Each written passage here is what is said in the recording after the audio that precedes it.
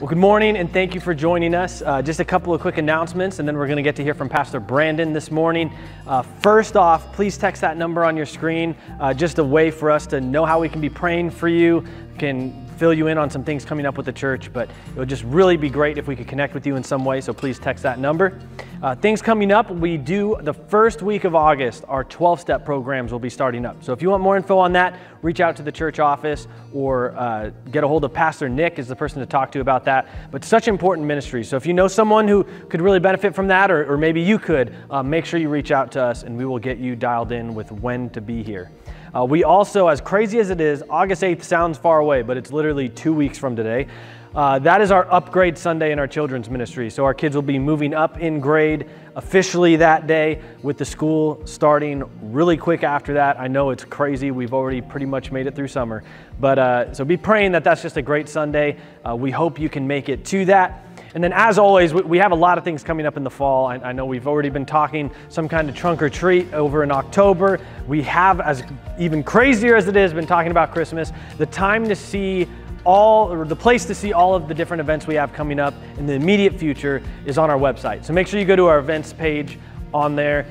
Any questions you may have about something on there, feel free to reach out to the church office or message us on Facebook or get a hold of us in some way, and we'd love to answer those questions. I know our youth group has a lot going on as well, so make sure you check out our pages. Well, I'm going to pray for us, and then we're going to get to hear from Pastor Brandon. God, we love you, and we just thank you for this morning, this chance to worship you together. And I just pray that through this whole series, we'd realize it's really about allowing you to work through us. That's how we're going to influence the world for the gospel the most. And so God, I just pray that you would help open our eyes by looking, as we look at different people throughout your word, people that did that you would help us in reflecting those same things. God, just speak through Pastor Brandon now. Help us to walk away reflecting the gospel to those around us even better. We ask this in your name. Amen.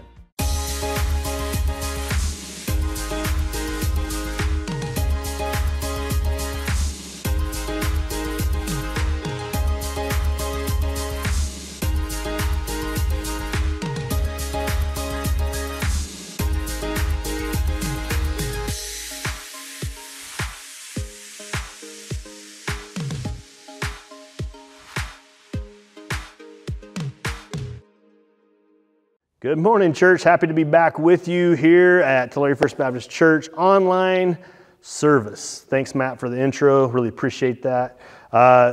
We are in a series called Being an Influencer. And Bob alluded to last week, and I work with students at the school, and let me tell you, 5-10 years ago, I would ask kids who their heroes were, and it was either sports stars, possibly movie stars, people that most people would know, but now there's these things called social media influencers, and these social media influencers seem to be the big thing.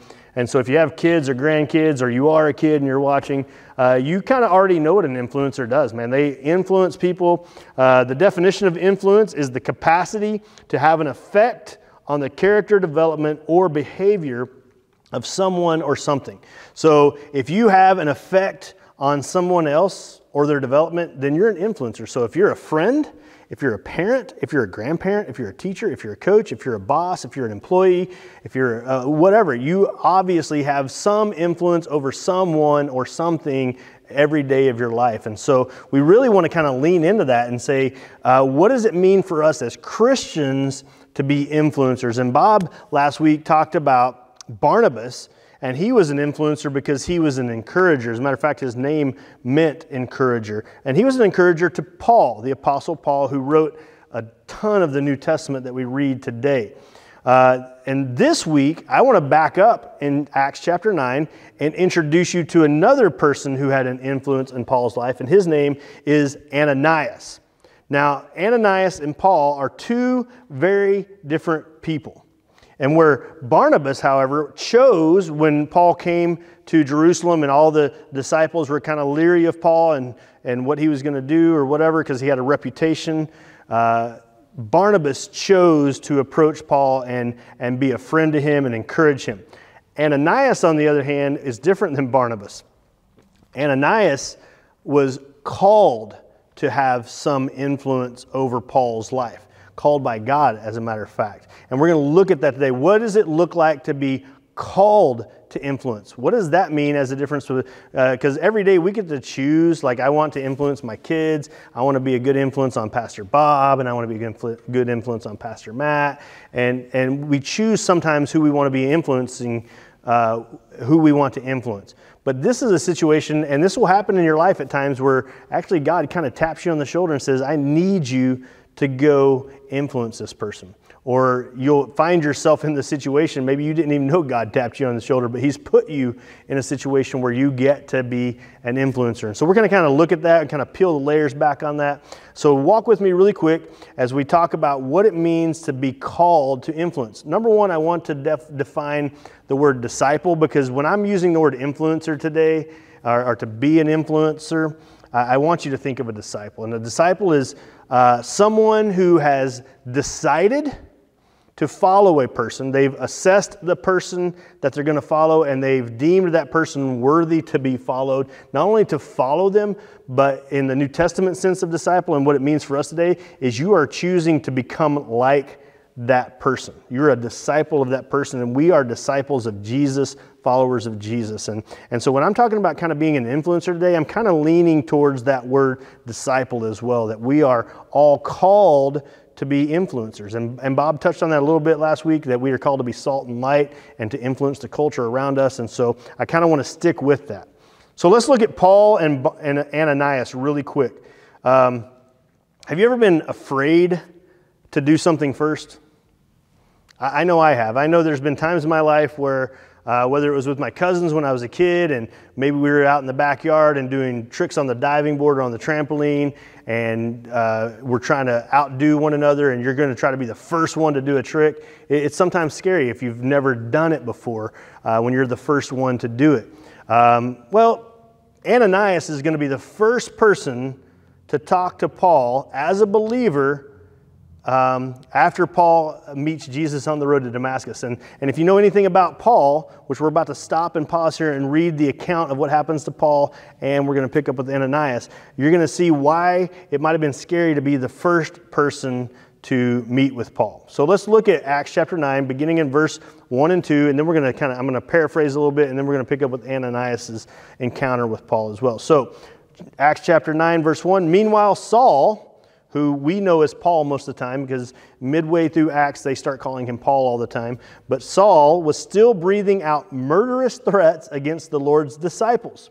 He went to the high priest and asked him for letters to the synagogues in Damascus, so that if he found any there who belonged to the way, which were the followers of Christ, so they called them the way, whether men or women, he might take them as prisoners to Jerusalem. So Paul is on a journey to persecute.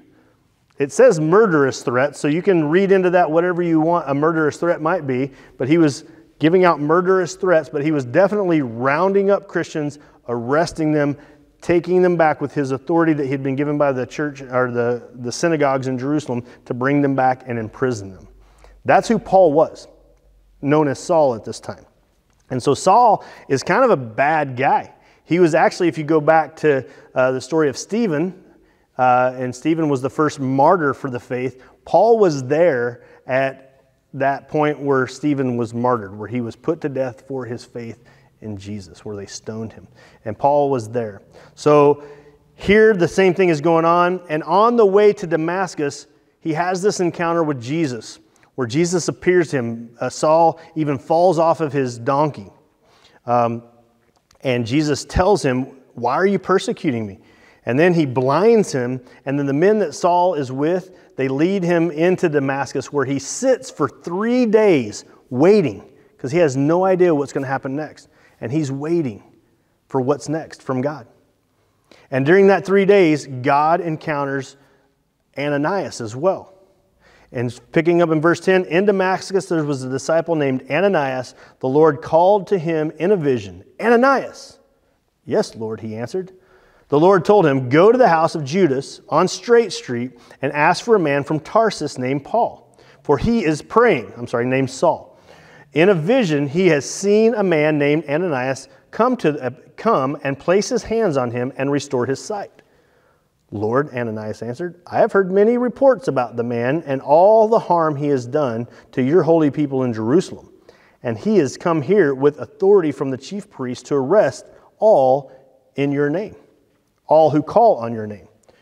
But the Lord said to Ananias, go, this man is my chosen instrument to proclaim my name to the Gentiles and their kings and to the people of Israel. I will show him how much he must suffer for my name. Then Ananias went to the house and entered it. Placing his hands on Saul, he said, Brother Saul, the Lord Jesus, who appeared to you on the road as you were coming here, has sent me so that you may see again and be filled with the Holy Spirit. Immediately something like scales fell from Saul's eyes, and he could see again. He got up and was baptized, and after taking some food, he regained his strength. Saul spent several days with the disciples in Damascus. And I'm assuming that Ananias was one of those disciples that he continued to spend time with. Now, a couple things here. There's two people being called by God in this passage. The first one is Saul. He is called by God. As a matter of fact, he's called off of his donkey. He's knocked off of his donkey because the voice of God just does that. Can't explain that one. But he's literally hunting down Christians to arrest and possibly even murder. Just going to put that out there. And there is one that is described as a disciple, Ananias. And the interesting thing is, Saul becomes very important to the rest of God's plan of how he's going to propagate his gospel, how he's going to spread the gospel throughout the known world at that time. Ananias, on the other hand, this is the only time in Scripture we see him. This is it. Before this, we don't see him. After this, we don't see him. One, like I said, goes on to write a large portion of the New Testament that we read today. The other really seems almost insignificant in Scripture, other than this one thing that he does. One has a dramatic encounter with Jesus on the road to Damascus, and the other, interestingly enough, if you go back and read it, because a lot of times we gloss over this, it's not very dramatic. As a matter of fact, Ananias acts like this happens to him every day. He said, yes, Lord, I'm here. And he just kind of has a conversation with God at that point, like normal. So you have two very different encounters. So I want to break down Ananias' encounter, though. I want us to really look at what Ananias does in his first response. His first response is, here I am, Lord. In other words, God calls on Ananias and he says, I'm here. Which makes me think he's first of all listening, and he recognizes the authority of God over his life because he refers to him as Lord. He says, here I am, Lord. His second response starts again with Lord. He says, I have heard many things about this man. So he's going to explain to God who this Saul character is that God wants him to go minister to. And I think this is very normal. I think we do this, right? I think if we read in Scripture and God's asking us through His Word for us to do something, I think a lot of times, if I'm honest, I step back and go, I don't know, God, if you really know me that well. I don't know if that's really what you want me to do. I don't know if that's how you want me to approach this situation, right? And so I think this is a very human interaction with God. I think that's what we're reading here is that Ananias has this relationship with God where he hears God speak and he refers to him as Lord. He's the authority. However, he has some things and some questions that he wants to ask. Now, the other thing he says, when he says, I've heard many talk about this man, I think in life, we do that, right? We could read God's Word, we could hear God's Word, but then we go back to the other voices in the room, right? Or sometimes we seek out voices that tell us what we want to hear versus what God is telling us. Other times we'll seek out voices that actually affirm and confirm what God is telling us. We're going to get to that in a minute. So he could be fearful, he could be questioning God, he could be simply just clarifying what God's asking him to do, and does God realize who this man actually is and what he's actually was coming to Damascus to do? And so God allows these type of questions. I think one of the things I want you to know as an influencer, as a disciple of Christ, is that God wants you to interact with him. He wants you to have these conversations with him. But we don't want to allow fear from keeping us from obeying God and what his word is. And obviously, Ananias could be afraid here. He could be clarifying. But no matter what, Ananias' final response is that he departs immediately, and he goes to do what God's called him to do with Saul. And so he accepts the call and he obeys the call, and he does it immediately. And I think that immediately is important because a lot of times when we feel the call of God in our lives, if we give it too much time, we can talk ourselves out of doing what we feel like God's called us to do. And I use the word feel kind of loosely. I think sometimes it's clear what God's word is calling us to do, and sometimes it's unclear. And I think there's a different situation. I think here it was a clear call on Ananias' life and what he was supposed to do. So what can we learn from this as an influencer, though? So we see Paul, we see Ananias, we see this whole situation. Both men called. Paul kind of forced into obedience at this point because he's blind. He's sitting in a room for 3 days. Ananias has to obey God's call and go. So that's where we're going to focus today on these next 4 points as to what an influencer should do. So an influencer who is called, number one, will know God's voice and respond to it. Verse 10. And we see this in Ananias' life. He hears his voice. He responds to God. Here I am, Lord. And again, I can't lean into this enough as far as this being almost normal for Ananias. Okay, there's no exclamation point in the scripture. There's no like sign of fear and awe when this happens. He just like basically says, "Here I am, Lord." So I think when we hear the call of God in our life, we need to be so enamored in our relationship with God that we're not surprised that He's actually asking us to do something or that He's calling on us to do something. I think it should be a normal part of our life that we open up the Word of God and that we read it. And then when we see something and the Holy Spirit convicts us of something, we should be, "Oh, here I am, Lord. What of this do you want me to do?" Right? So an influencer is called, will know God's voice and respond. In John 10, 27, 28, basically we see Jesus telling us, "My sheep will hear my voice. They will know my voice. They will obey my voice," right? So if we're God's children, if we're His sheep, then we'll hear His voice and we'll know it. Second verse I put there is Mark 1, 16 through 20, where Jesus asked the disciples to follow me and I'll make you fishers of men. And at once the disciples heard the voice of God and they responded by dropping their nets and following Jesus, and their lives were changed forever. So again, what we see in this situation with Ananias is very consistent with what we see in all of Scripture with the disciples and those people who would influence the first century church and influence the body of Christ even today. We still go back and see these lives changed and transformed. Secondly, an influencer who is called will clarify the call and seek confirmation from the Lord, as we see in verse 13. When he actually had that conversation with God and he talked to God and said, "Are you sure? Do you know who this guy is?" And the thing is that I think it's important for us, especially in this day of time where everybody's kind of, sometimes we're moved by emotion. Even in the church, we're moved by emotions and feelings, and those are all good things because God created those things, and we need to be attentive to those things. But we also need to step back sometimes and make sure that it's the Holy Spirit. We need to make sure that God's Word confirms and clarifies what the call in our life is. And really clear and simply, if we look at 1 Corinthians 13, God is not a God of disorder. So one of the things we can look at is what we're being called to do going to bring unity, or is it going to bring division? Is it going to bring clarity, or is it going to bring confusion? Because if it's from God, it's definitely going to be clarifying. It's going to not cause more confusion. It's going to bring people together, at least together for His purposes. I realize that even in Christ Himself causes division, right? So I'm not saying that what we say is not going to offend people or things like that, but I am saying that when we're called by God to go minister to people and to influence people, it's going to bring peace and joy to their lives more than likely. Okay, so we need to be looking at those things. And here's the one thing I can guarantee you that God has called us all to. The simplest form, we're called to follow Jesus, and we're called to grow in godliness. So if you really want to know what your calling is as a disciple of Jesus, it's to grow in the likeness of Jesus and to grow in your godliness. And the Holy Spirit actually does most of that work as you spend time in the Word, as you spend time in fellowship with other believers, and as you spend time in fellowship with God. He transforms your life so that you can then influence others.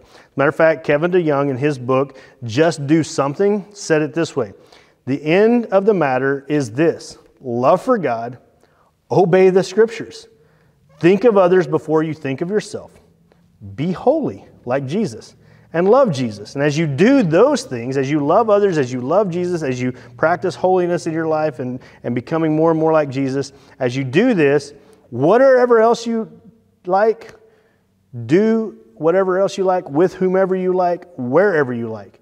And you're going to be walking with God.